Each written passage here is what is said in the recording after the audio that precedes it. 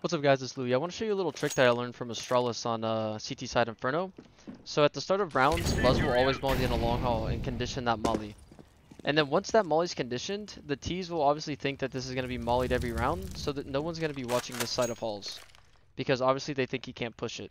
So what Device and Buzz do is Device will come here, and go to the edge of the pillar, aim top of the smokestack, which is a fake molly for halls, which allows Buzz to literally just walk through halls. And the T's think that no one can push because it's obviously mollied, and he can just come and kill everyone. And now if you're, a T side on an alt mid, if I throw the molly, it sounds like long haul's mollied. So obviously you're probably going to be looking here, looking bedroom, and then boom, you're dead from long haul.